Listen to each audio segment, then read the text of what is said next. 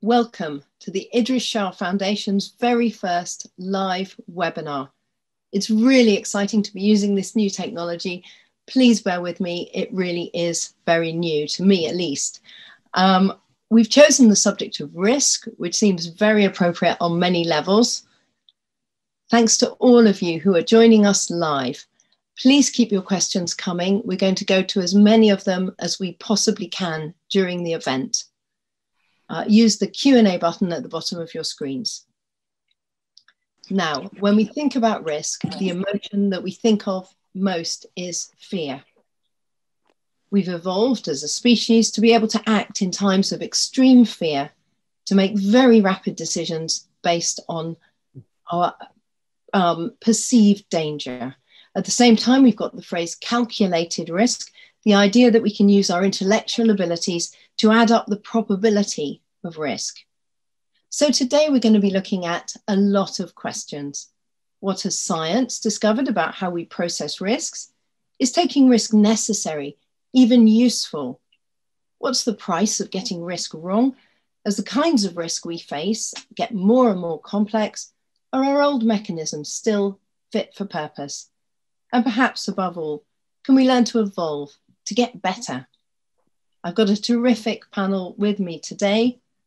Professor Paul Slovic from the University of Oregon and Decision Research is one of the absolute world leaders in the psychology of risk. Professor Tali Sharot, who I'm not sure if we still have, is director of the Affective Brain Laboratory at London's University College and researches the wonderfully named Optimism bias. And Alice Morrison is a professional adventurer. She's been called Indiana Jones for girls, and she takes risks for a living. Now, I'd like to start by asking you all the same question. And my question is briefly, if there's one key point about risk that you'd like the audience to bear in mind over the next hour, what would it be? And Paul, I wonder if I could start with you. Yes, thank you. So I would say that the key point is that we think about risk in two ways, a fast, intuitive way that relies on our gut feelings to kind of help us evaluate and respond to risk, as opposed to slow, calculated way of thinking that uses data, science, statistics, reason, and logic. And both of these ways of thinking are remarkably sophisticated and effective until they go wrong, and they both fail us in certain ways. So those of us who study this try to understand when we can trust our feelings, when we can trust the analysis, and how to blend these two ways of thinking for making optimal decisions. I think that for me, that's a key thing we have to keep in mind. Thank you. Thanks. And Tali, if you're there, can you tell me what you would like the audience to bear in mind? Hi, yes, I'm here. Fantastic. I couldn't see you. Okay, you see me now. Hi, everyone. Yeah, what I think is fascinating about risk is that how subjective our perception and understanding of risk is. I can tell two people that their risk of being infected by COVID is 20% and their risk of dying from COVID is less than 1%. But one person will take away that they have an extremely high risk, of getting COVID and being severely ill. And the other person will take away that they're actually not at risk at all. And this depends on people's personality. Do they have an optimistic tendency, a pessimistic tendency? It depends on their age. It depends on their mental state at the time. Are they very stressed because they had an argument with their partner? So all of these things really change the way that we perceive stress, as that we perceive risk. And so you can have the same data in front of you, but perceive it in very different ways. Thank you. And Alice, how about you? I think risk is a muscle. So I think you can learn to be brave. I think you can train yourself. I think given the right exercise and nutrition regime, you can grow that muscle a little bit to take more risks. I think though risk has a negative and a positive connotation. And what we always want to do is take those positive risks and not those crazy, stupid, negative risks. But I have found that certainly in my own case, if I can't take a positive risk, I'm still up for taking a negative one. I like the free fall feeling. So I am looking forward to what Tali and Paul have to teach me. Yes, I hope they will not be too severe upon you. Well, anyway, talking about risk, I'm very lucky to be in a very, very rural area. And that does mean, and I know Alice is also in a very remote area, that does mean that our internet connections are very shaky. So we thought doing a live webinar would be a terrific idea. So we're crossing our fingers about the internet connections. Actually, for me, I used to work in television. It now feels like what I saw of the very first days of television, you know, back in the days of black and white. It's exciting, it's liberating. I sort of know, Alice, what you mean about the free fall theory, feeling of taking a risk. And on a broader level, in terms of risk and society right now, it feels as though we're living through an age of really unprecedented, strange, all-encompassing risk that we don't quite understand. And whether or not that's true, I'm sure we're going to go into, but that's certainly what a lot of people's intuition is telling them at the moment. And while that causes quite a lot of stress, it also causes me some optimism, Tali, because here we all are in different parts of the world, and suddenly it's possible for us all to chat to each other from our living rooms. So I find it quite refreshing in a way.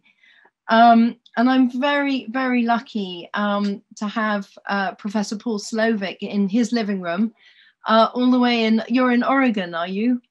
Yes, Eugene, Oregon. And Paul is, I've come to realize, a very, very modest man. So I have to explain that every time I've been doing interviews with people over the last few days, research, people have been saying to me, Paul Slovic, oh my God, you've got him, he's a guru. So you really are one of the absolute top researchers in the field of psychology of risk. And I would love you, please, to, just for a completely non-technical audience, just to outline some of the key findings that you found over a lifetime of research into how we assess risk. Thank you. Very happy to be here today with all of you to explore this fascinating topic. I got drawn into it in 1959, believe it or not, by a professor that I was working with. I started to study, he was studying gambles, not because he was interested in gambling per se, but he used a gamble as a representative of the risk we face in life, an abstract representative, things that, because it has some chance of gain, some chance of loss, some amount to win, some amount to lose. So we started manipulating these gambles in an experimental laboratory to see how people combined thinking about probability and payoff when evaluating risk. And over the years, we then extended that work to beyond the laboratory to life's real gambles, which are very complex and obviously we need to deal with in various ways. One of the main things we found is that risk is a subjective concept. That is measuring risk is subjective. Danger is real, but when we come to kind of characterize danger by putting the word risk to it and thinking about how large or how small is that risk, how acceptable is it, then we're getting into the realm of subjectivity where values and judgment inform how we define and measure risk. So that was an important factor. Another thing we learned is that experts and non-experts often disagree with how serious a risk is and what to do about it. And early on, the experts used to think that this is because the public didn't know as much as they did about the risk. The public was ignorant and in some cases irrational because they didn't agree with the experts. What we found in our studies was that this was not correct. Certainly, the public doesn't have the same information, but they bring into their evaluation of risk subjective factors that are related to values that you can't dismiss as due to ignorance or irrationality. By that, I mean it makes a difference to people whether the risk is under their control or not. It makes a difference to people whether there can be a catastrophic consequence or just smaller consequences. It makes a difference to people whether the harm is done to vulnerable people like children or the elderly as opposed to non-vulnerable. All these things matter to people, and we're being left out of the experts' calculations. And so these things have to be considered when you're, as well as the experts' views, when you're making judgments and decisions. Over time, we also came to recognize that we judge risk often by how we feel about things. That risk is not just a result of a calculation, but it's the result, as I mentioned earlier, about our feelings. We use the technical term affect as jargon for feelings, and our feelings are like a compass that guide us through the decisions we have to make every day. And this compass is very, very sophisticated. The reason we rely on our feelings to judge risk is because most of the time that works. It's easy to do, it's natural, it's fast, and it often works for us, except when it doesn't. So some of us then study, well, where does it break down? And one of the ways that our feelings break down is that they can't count. When the scale of a hazard, of the consequences increases, our feelings don't follow along and proportionally increase.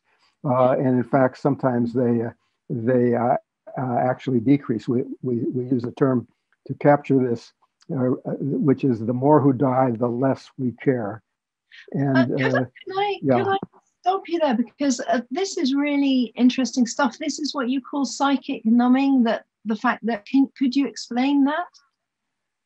Yes, research has uncovered 3 components that lead us to make mistakes when we're thinking about risks, and psychic numbing is one of them. It's the fact that our feelings of care and compassion for, say, some person in need motivate us to act, and those feelings are strongest for a single person. That is, the feeling system is maximized at one, yourself or someone right in front of you, or someone that you're reading about in a vivid story, or you see a picture or something like that. We care a lot about individuals. But then think about, now we suppose we have 2 people in front of us who are in distress. You don't feel twice as concerned as you did if there was just one. The feeling system has kind of a ceiling. And in fact, so for example, that first life, which is very important to us, it loses its value as the number of lives at risk increase. So if I tell you there are 87 people at risk, you'll feel, concerned. And then if I say, oh no, it's 88, you won't feel any different, even though there's an extra life, unless you use that slow way of thinking that does the arithmetic and says, oh yeah, 88 is one more life, and that life is important. You have to kind of work at it to appreciate the difference. And sometimes, not only do we become insensitive to these large numbers of people or creatures at risk, we actually become less sensitive. We start to lose it. So if the numbers are in the hundreds or the thousands or the millions, they just become numbers. We say that statistics are human beings with the tears dried off, and so you feel less concerned when there's a lot of when the risks are the greatest, and that leads us to turn our backs towards some of the major problems facing humanity, such as warfare and climate change and large poverty, disease that happen to millions of people. So I'll stop there. I could ramble on about this. I better stop right here. We think they're too complicated, or they throw out valves or something. So just tell me quickly about the arithmetic of compassion. Yes, that's a broad term that captures the fact that when we rely on our feelings to motivate us to deal with the problems of the world, this kind of the arithmetic of feelings is non-rational. 1 + 1 doesn't equal 2. It's sometimes less than 2 and sometimes less than 1 in terms of how we feel about that. So, and the term comes from a poem by a Polish poet named Zbigniew Herbert, who it was titled "Mr. Cogito Reads the Newspaper." So his character, Mr. Cogito, is reading the paper, and on the front page there's 2 stories. One is about a farm worker who murdered someone in his family. The other one is about 120 soldiers who were killed in a battle. And Mr. Cogito dwells on the one person murdered because that captures his attention and is more interesting than the 120. And what Herbert says at the end, he says, 120, the zero at the end turns it into an abstraction. You don't feel anything about that. He says a subject for meditation, the arithmetic of compassion. So the focus on 1 versus 120, and that captures what we find in experimental studies. It captures what you recognize when you look around at what's happening in the world, where we do get caught up in individual stories, which is important. We should do that. But we also are turning our backs on the major threats to humanity and to the environment, that we should be focusing on. And I am now getting Q&As. My Q&As are coming through now. So I've got one that I'm just going to ask you, and then we'll move on. From an anonymous attendee, why do feelings become less sensitive? What is it within the human condition that makes them immune to more tragedy? And the audience member wonders, can it be reversed, or would it be too overwhelming for us? Well, that's certainly a fine question. I don't know that we have the full answer to that. But I think that the mechanisms in our brain that process feelings are ancient. I mean, this is the way that we survived when we lived in the cave, when we had to react to things that were right in front of us, dangers that were right in front of us. We had to react quickly. We didn't have science and mathematics and statistics. We just had our gut feelings, and so that part of our brain is still with us. But imagine, and we find that the way our feelings react are much the same way, the way our feelings react to increases in numbers of people at risk is the same way that our eyes react to increased levels of light energy in terms of brightness. So for example, in order to have a visual system that can see a faint light, it has to be so sensitive it can see a little bit of light, but it can't scale up. That is, the visual system, after a while, as you increase the light energy, it doesn't seem any brighter because the system can't handle that. So a system that is designed to be sensitive to small things, whether it's light or faint sounds or lives, it can't scale up, or it breaks the system. So that's the way the feelings are. Fortunately, we have another way of thinking that can deal with large numbers without exploding from the magnitude, and that is our cognition, our way of doing analytic thinking and logic and reason and science, which has also evolved over time. And so now we've got both ways of thinking, and we have to learn how to use them both wisely. Learn how to use them both. Professor, thank you so much. We will come back to a more general discussion, but I would love to have a little talk with Professor Tali Sharot first, I think. Tali, you're one of really the top scientists in the UK. You're really well known for your discovery of the neural underpinnings of human optimism. And I was amazed to discover that you literally zap people's brains with magnetic pulses and try and find out how our brains are wired up and whether we can change, which maybe leads on from Professor Slovic's contribution. And incredibly, in the lab, you've managed to switch off temporarily the optimism bias. Can you just start by telling me, what is the optimism bias? So The optimism bias is our tendency to overestimate the likelihood of positive events happening to us and underestimate the likelihood of negative events. So in general, most individuals, about 80% or so, will underestimate their likelihood of encountering accidents, being ill, getting divorced, for example, all sorts of risks. And in fact, we see this during the current situation as well. Our data, as well as data from many, many other individuals, have shown that people tend to believe they're less likely of being infected by COVID than other people their age and gender. So if you take a large representative sample of the population and you ask them, are you as likely to get COVID as someone exactly your age and gender, or more or less? On average, people think they're just a little bit less likely to get COVID than others that are similar to them. So that is the optimism bias. And what is interesting about it is that it's a little bit odd, because where is it coming from? Right? I mean, you experience in life, you experience positive events and you experience negative events. You do get ill. You do get, divorced, and you think, oh, the next one is going to stay. And you have positive and negative events and information all the time. We get negative information, positive information. So where is this optimism bias? How come it's so resistant? And that is a question that was really interesting for me.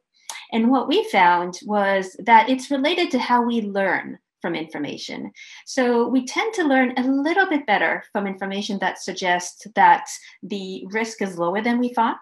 So information that suggests the future is a little bit better than what we expected, than information suggesting that the future is worse. So for example, if you say, oh, I think there's going to be 300 participants in this webinar, and I say, no, it's going to be 400.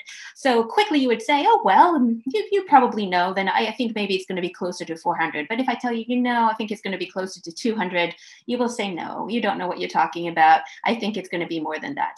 So we tend to take in the information that is positive a little bit more than the negative. We learn from it more. And when we look at brain activity, we can see that the brain encodes such information better in a few different regions in the brain than information that's worse. Now, this is on average. And of course, there's a lot of individual differences, which tend to be quite interesting. One is age. So we find this phenomena of learning more from the bad than the good. Mostly, we find that in everyone. However, it's especially dominant in teenagers and kids. So they are not very good at learning from negative information. If you tell a teenager, your risk of dying in a car accident is quite high, they tend to relatively ignore it. But also the elderly have a huge bias in how they learn from positive and negative. They learn much more from the positive and negative. It's middle age that we see the smallest bias. People in middle age don't have as much bias as others. And we don't know why that is. But one thing that we're thinking, one hypothesis, is it's the amount of stress that we have. So, when I tell you about this phenomena, you may ask, well, that's odd. Why would we learn less from negative than positive? That doesn't seem adaptive, right? We're gonna take risks we shouldn't take.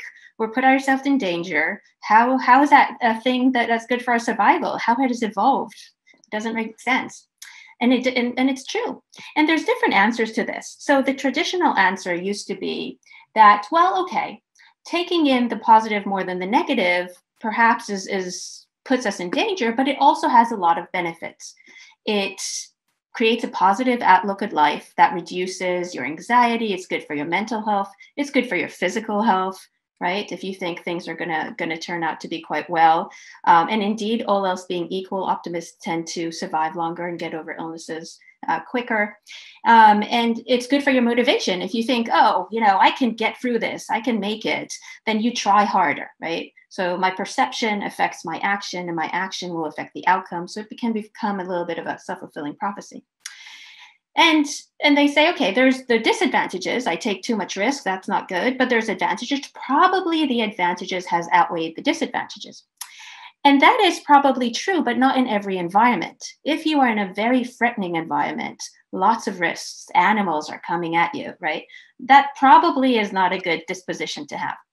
So what we hypothesize, and we've done some experiments too, and we found it to be true, is that you have an optimism bias, and you learn a little bit more from positive and negative as long as you're in a relatively relaxed, safe environment. like we are in today, despite everything that's happening in the world, it's relatively low stress.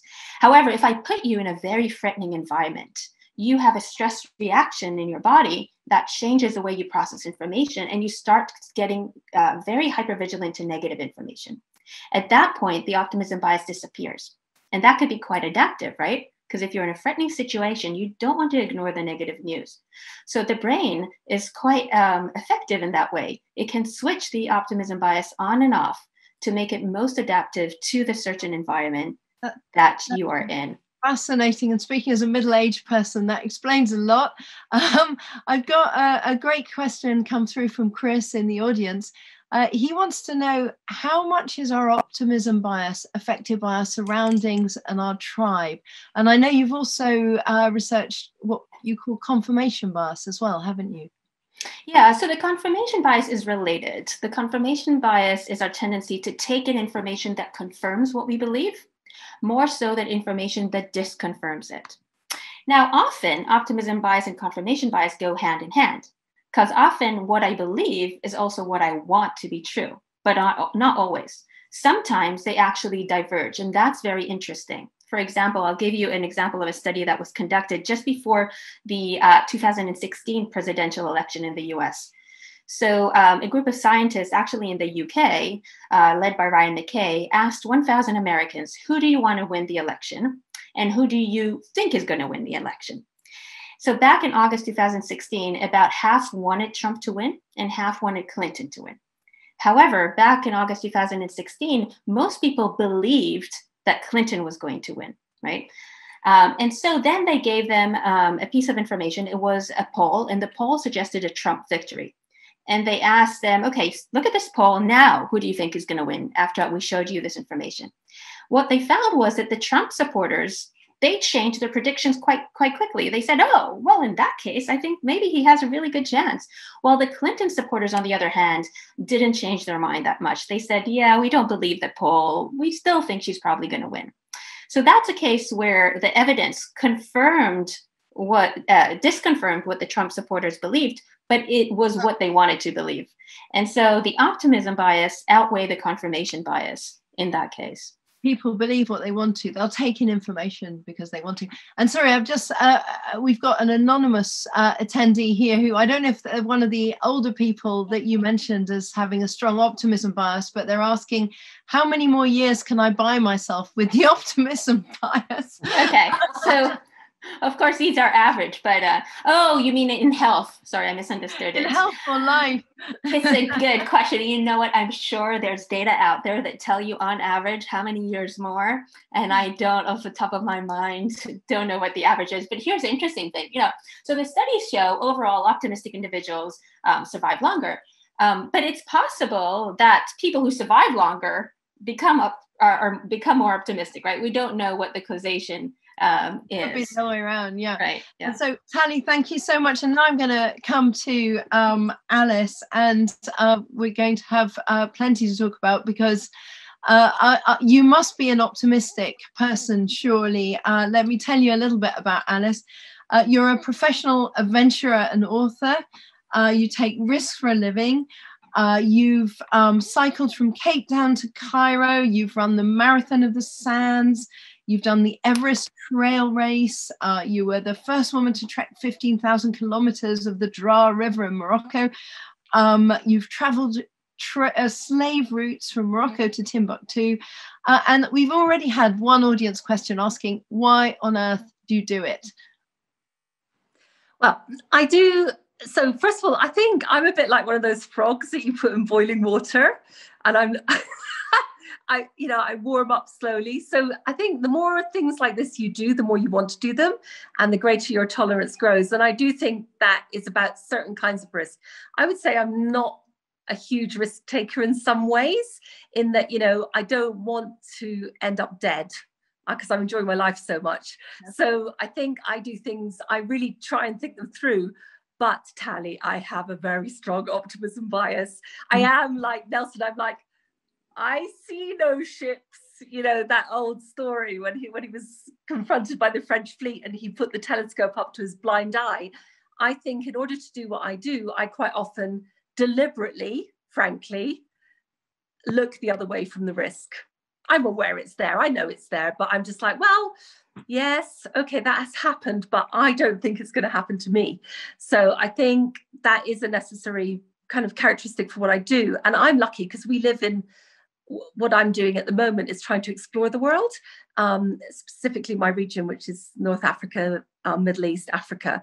And of course, I live in an era which is much safer than those who went before me. So I went to Timbuktu, but one of my great heroes, who was the first European to get to Timbuktu, he got to Timbuktu after something like 23 explorers had been murdered on the way already.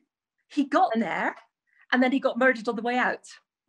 He thought it wasn't going to happen to him. But Alice, can I butt in here, Alice? Because yes. I think one of the factors Paul discovered that influences risk is whether you've chosen the risk. Am I right, Paul, on that one? Yes. Yep. It's under your control and it's voluntary. Yes. So Alice, does that make a difference to you? Yeah. It does. I think you do choose risk, and I think if you can control it, it's good. But I think you also, if you decide to do something that is a bit risky, so say you're on a mountain bike and you're at the top of the mountain and you're like, I'm going to go for it. I'm going. There is a point when, frankly, with my level of skill, I'm no longer in control. I've taken it to go mountain biking. Yeah, I've decided to go mountain biking. I've actually decided to take that route down the mountain, which is a bit too hard for me. But there is a point where I'm no longer in control. So I agree with you, Paul. I think when you choose the risk, it's fine. And I think, Saira, we discussed when COVID happened, I chose to fly back to Morocco just at the very beginning. So I flew back to Morocco on the 14th of March, and our borders actually shut on the 15th of March. And the very beginning of the pandemic, I was nervous, I was scared, I was frightened. And the two things that frightened me were that something would happen to my parents, who are elderly and in Scotland. And second thing was that the population would turn against me because I live in a small Amazigh village. I'm extremely visible. I'm the only one of two Europeans here. And COVID came from Europe to Morocco. So I was worried about that possibility, being a very visible stranger in times when you don't know how people are actually going to react, because it's never happened to us before.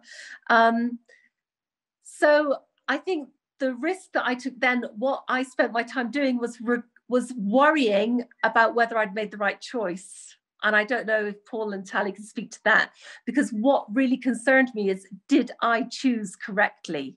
Should I have stayed in Scotland? That's a big question.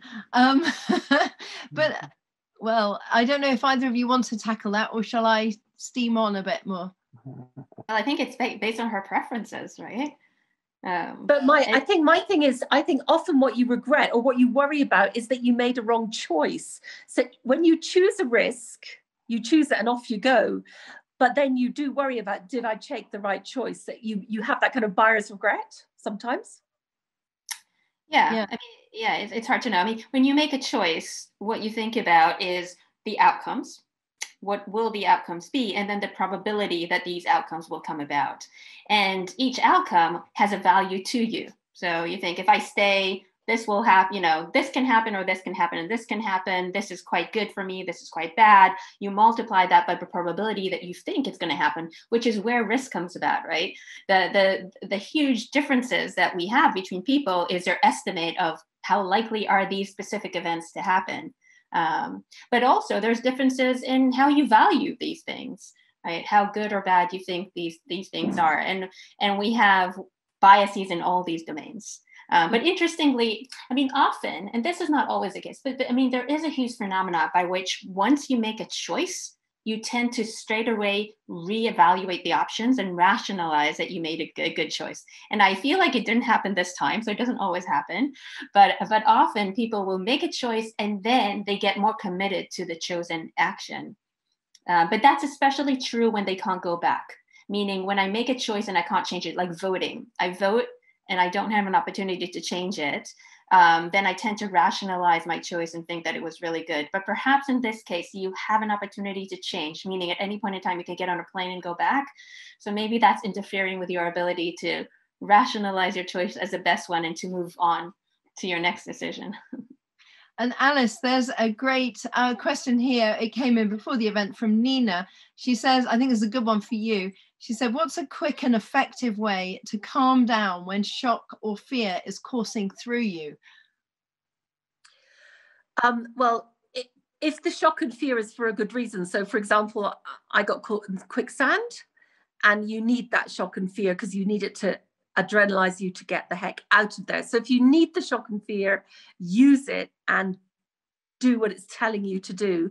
But if the shock and fear is inhibiting you from taking positive action, so for example, if you need to get down a mountain and because you're too scared to walk, I think you sit down immediately, you slow your breathing, you just stop, just immediately stop whatever you're doing and take a break, pause until you can go.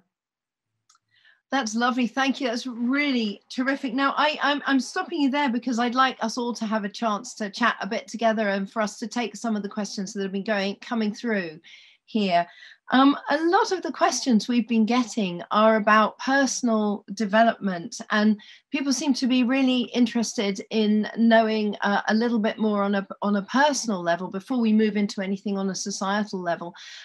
There's a question from Stephen saying, is there a way that the analytic mind can be brought to work in synchrony with the emotional and intuitive mind to make a more accurate or unified judgment? Does anyone in the panel have anything to say about that? Maybe wave your arm or something at me.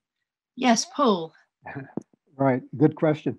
I think one of the first things to do in this, to make this happen, is to slow down, to force yourself not, to pause, to think carefully about what's in front of you that you're dealing with, as opposed to going quickly with your gut reaction. So the tendency is to immediately use your instinct and intuition to respond to the situation. But we find that if you're aware of the fact that this can mislead you and be problematic, stop, pause, slow down, think a little bit about what are the possible consequences. Try to kind of visualize the consequences a little more.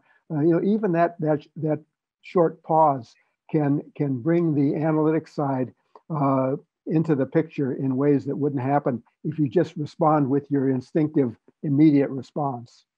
And is that then an either or is it possible the fact that you've had your instinct and then you're bringing your analytic side in? Can you actually begin to integrate those?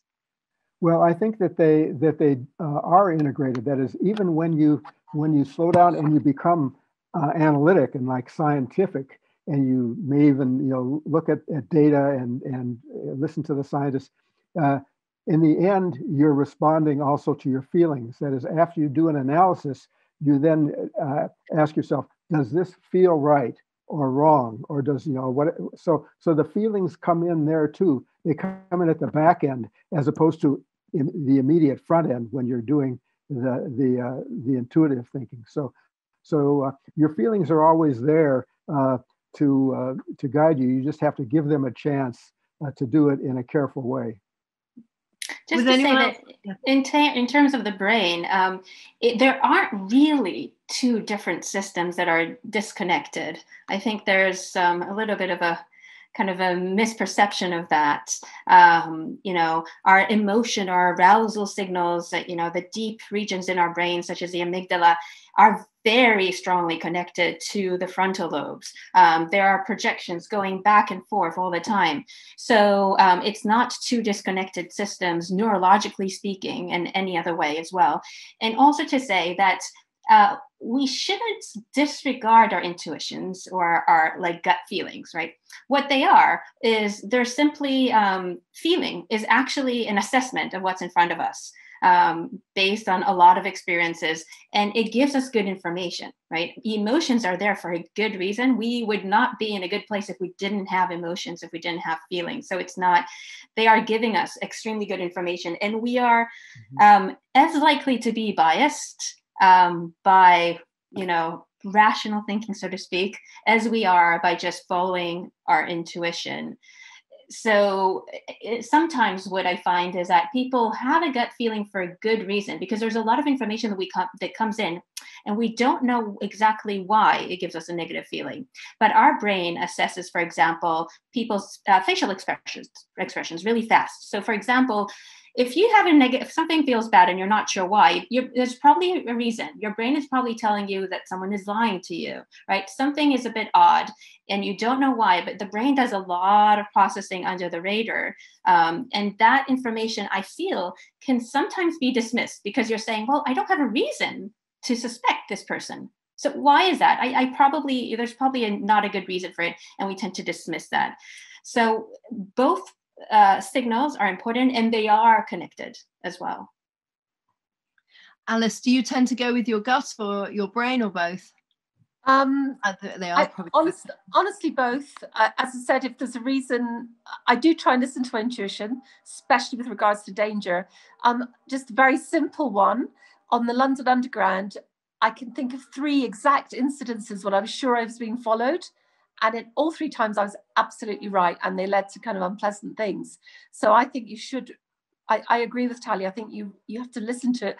But Paul, I'm with you totally. As I say, if you need to progress and your fear is stopping you, you have to stop. And sometimes the best thing you can do is do nothing. So you do have to listen to both sides of your voices going on in your head like that. Sometimes they say different things. There's a good question from Martin. Is it possible for us to exist without fear? If so, how to attain that condition? I guess is risk useful? It's a way of saying I'm assuming. Or is fear useful? Anyone want to answer that one? Well, can I answer in a very odd way? Because on this expedition I've just done, we've got 6 camels and I've been with 3 Amazigh men. And often when we stopped in villages, the women would hand us their babies to pass under the belly of the camel, because they believe here that if you pass your baby under the belly of a camel, or if you pass under the belly of a camel, you will fear nothing for the rest of your life. So maybe it's a good thing.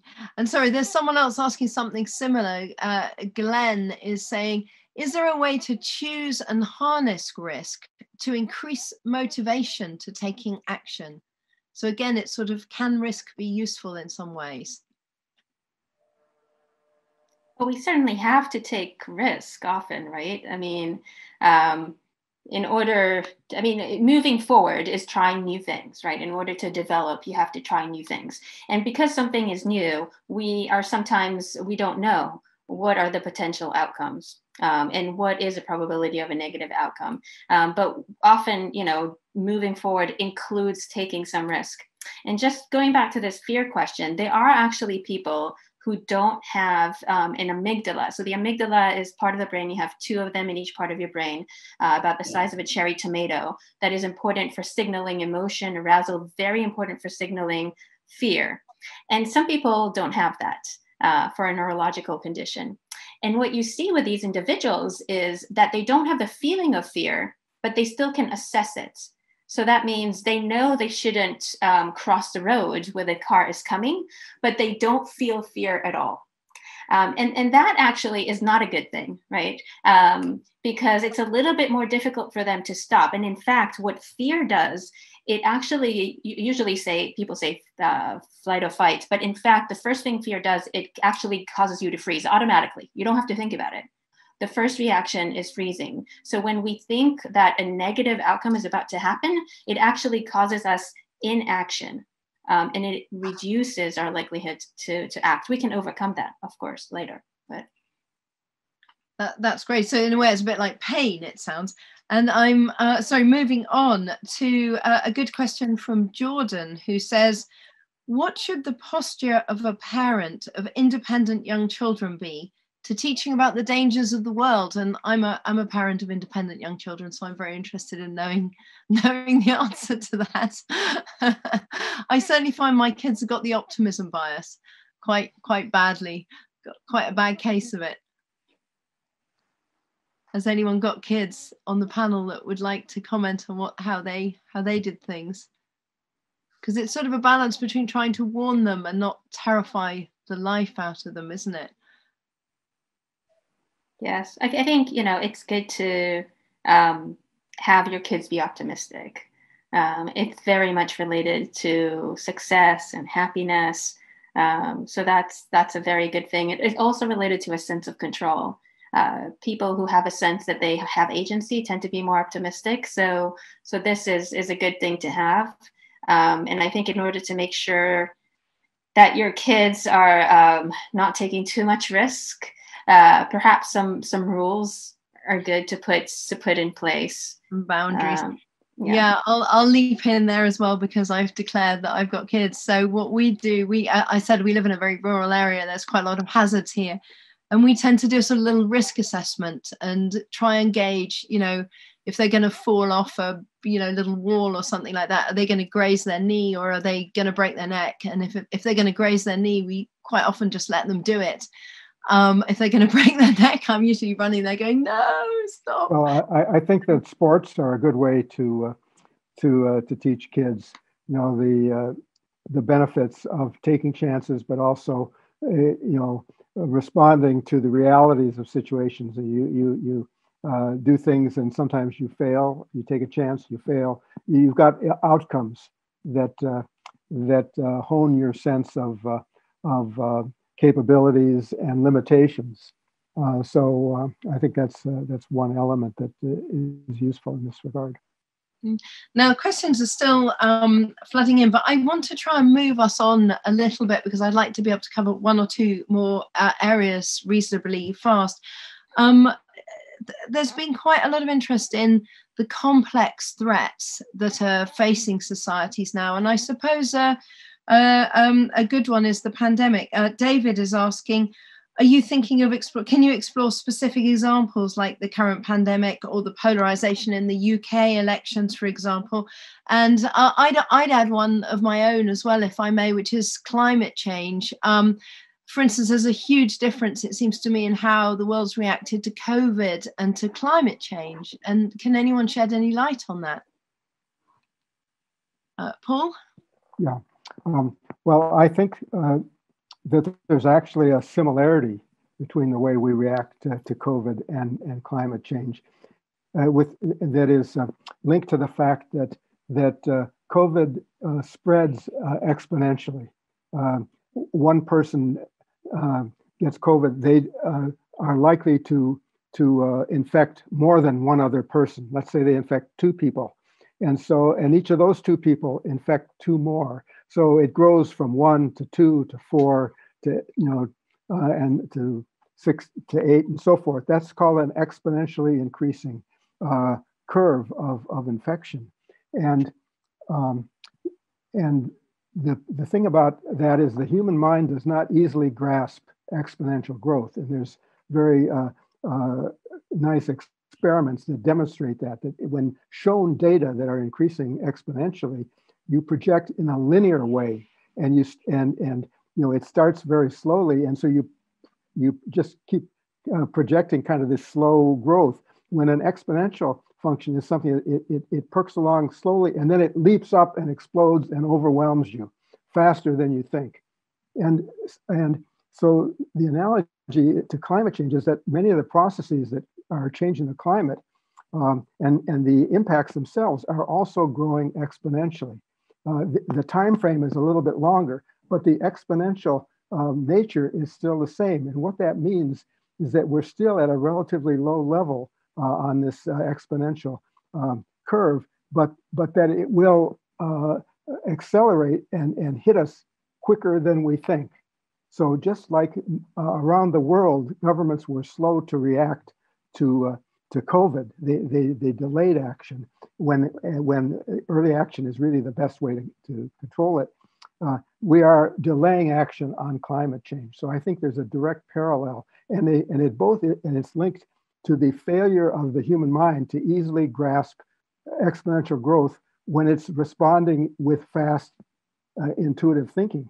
The remedy there is that we are smart enough using slow analytic thinking to understand exponential growth. Our scientists understand it. They're warning us. We need to listen to them. Do you think being democracies actually works against us in this, because politicians are really listening to voters' emotional brains rather than the analysts? Well, it can go either way. It depends. It depends on who our leaders are and what they want. So in the United States, we have a democracy, but it is being run in a non-democratic way, where the government did not want to acknowledge the reality of COVID for their own political reasons, and so it went it's been very so it's been a catastrophe because of that. So I want to then move a little bit on from that, because Paul, I hear your words on climate change, and you've also been very, very involved in trying to raise awareness of human compassion and overcome obstacles in risk perception in order for us to have a more compassionate society. You touched on that in your interview, but I'd love to throw it open to the panel a bit, talk a bit more about it, and really try and work out from what we've heard today about how we assess and perceive risk. What lessons can we draw? How can we make society better? How can we be better people, if you like?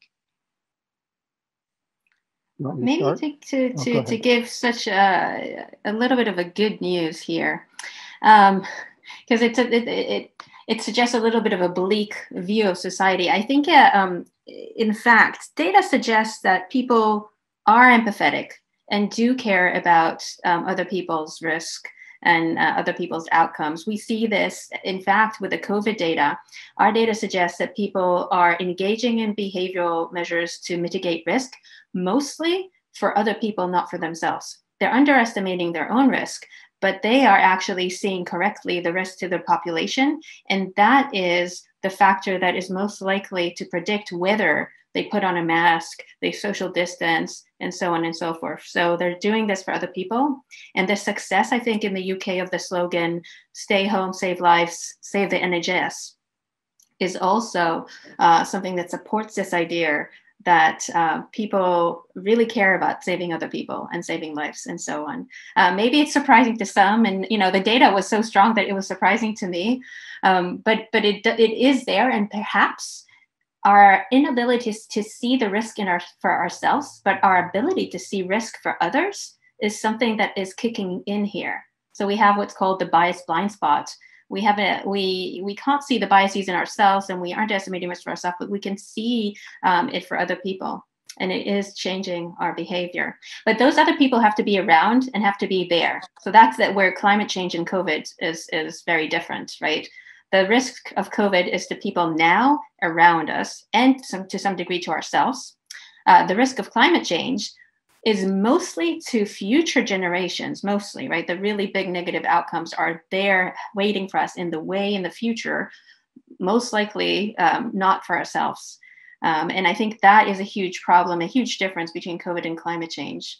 That is time and people that are not around us mostly.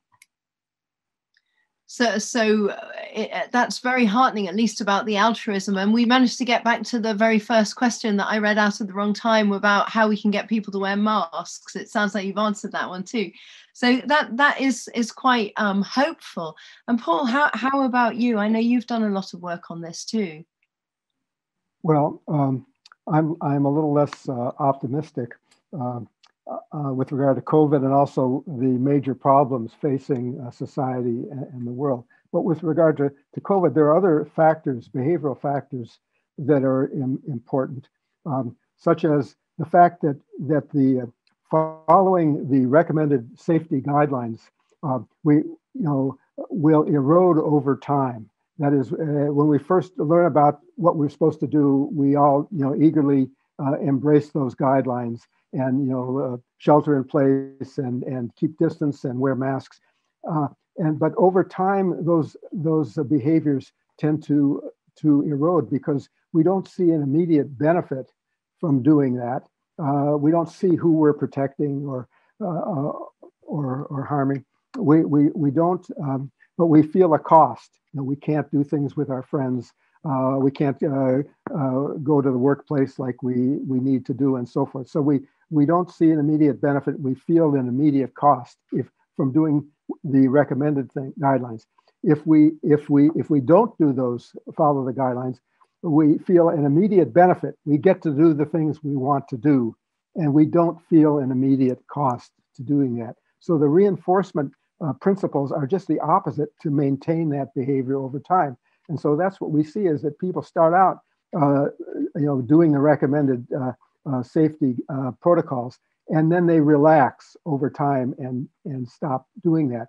The only way then to deal with that is you have to have an overarching kind of enforcement system that will mandate or require these behaviors, at least to get the virus under control, and will impose costs on people or punishments if they don't do that, at least in the short term. Because without doing that in the short term, you're not going to get the virus under control. The economy cannot really fully rebound.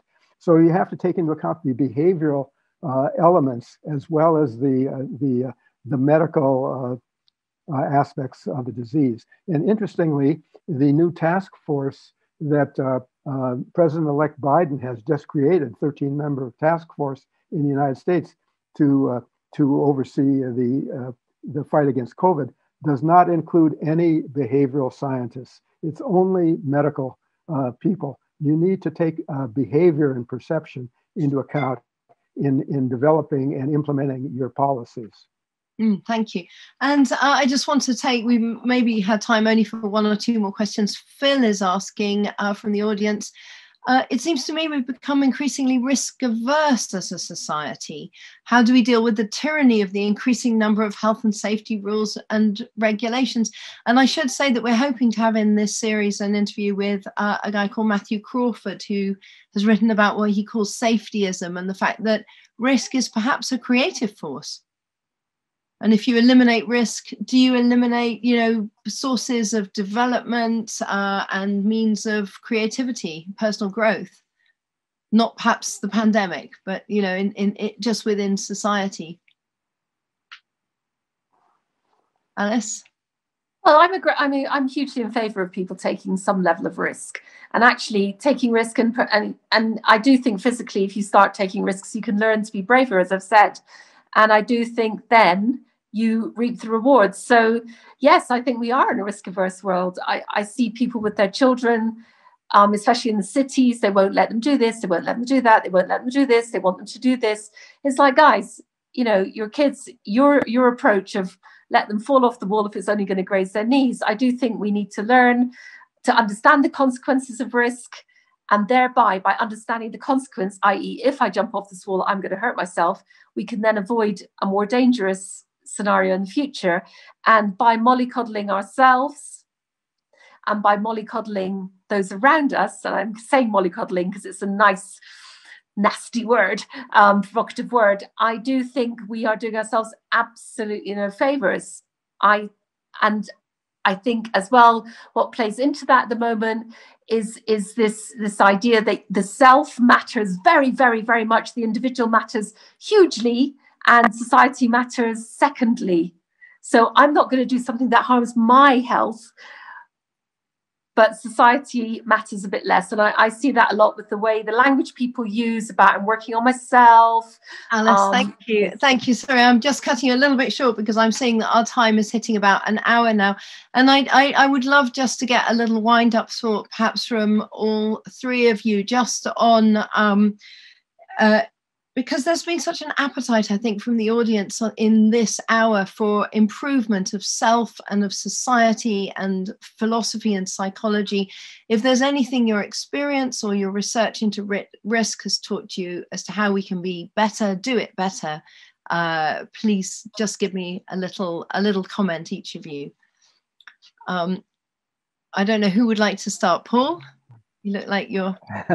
Well, I think that, again, another key factor is risk, as we've seen in the discussion, is complex. It's complicated. It's a mix of science and emotion and politics and culture. I think the best way is to inform oneself about what is known about how we think about risk, how we should think about risk. Inform oneself, inform others. listen to the experts, participate with organizations that are addressing the problems of concern with you. There's another thing we didn't touch upon at all today was efficacy, the feeling of that what you do makes a difference. And that's a motivator too. And you can multiply your own efficacy by joining kindred spirits in effective organizations to deal with the risks that you're concerned about. So it's a very complex topic that we've just seen the kind of the tip of the iceberg today, and appreciate the opportunity to participate in this session. Thank you. Thank you. And Tali, do you have a final thought? Well, perhaps do try new things. There's some risk in new things, but trying new things is the only way that we could actually develop forward. So whether it is moving to a new place for a while, or trying new foods, or speaking to people that you haven't spoken to ever, just trying new things is a good way to take a little bit of risk, but the kind of risk that actually can really help you evolve and develop. And Alice, just in a few words, tiny thought.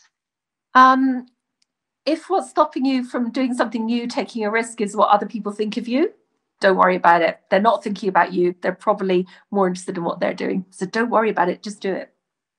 That's a very good one. And maybe a more or less last word from a member of the audience. Jack has just reminded me of a quote from the Persian poet Sadi of Shiraz. In the sea are treasures beyond compare, but if you seek safety, it is on the shore. So thank you so much for our entire panel and to all the audience. Please keep looking out on our website and at the newsletter. We're going to have some other information, we hope. We've already got an interview by the renowned statistician, Professor Sir David Spiegelhalter, and also the risk analyst, David Ropeek. And we're hoping, as I said, soon to be doing an interview with Matthew Crawford about safetyism. That's something that quite a few of you seem to be very interested in, the idea that abolishing risk as a society might also mean abolishing the opportunity for creativity. I've been so inspired by all of your ideas today. Thank you so much. Alice, thank you for your brilliant story of the triumphs of the human spirit. And Tali, for your insights into the superpower of optimism, and Paul, for your just wonderful argument that we do have a conscious choice and we can extend our own humanity, if you like, if I've understood you right, and maybe do something to change ourselves and to our world. And finally, please do keep your ideas coming. Let us know how you're doing. If you're trying to change the way you view risk or assess risk, or the parts of your brain you're trying to use, just keep communicating with us. We're really interested to hear from you. Thank you all very, very much, and good night.